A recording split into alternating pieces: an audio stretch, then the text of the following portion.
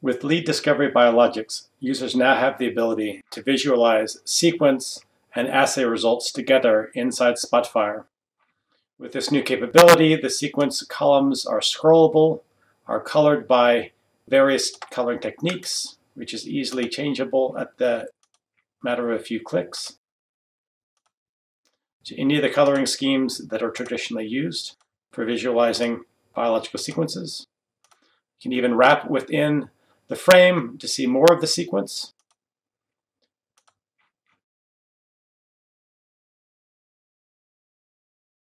This capability also brings in the ability to do color by reference. In this case, the first row is the reference sequence, and all the other rows are shown the differences relative to that reference. Here you see the wrapped view as well as a full view that has all of the sequence in view.